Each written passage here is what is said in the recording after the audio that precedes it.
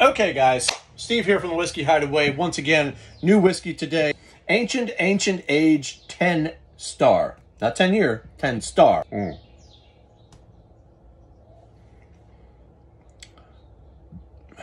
There's no notes popping out at me.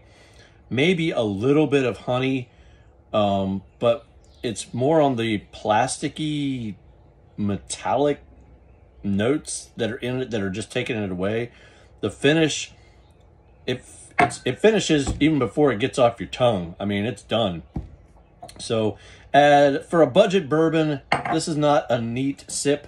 This is something I would just mix in a cocktail, but it's not something that I would want to sip neat. And at 90 proof, I kind of expected a little bit more, but oh well. That's it. Ancient Age, 10 star. I give it 1 star.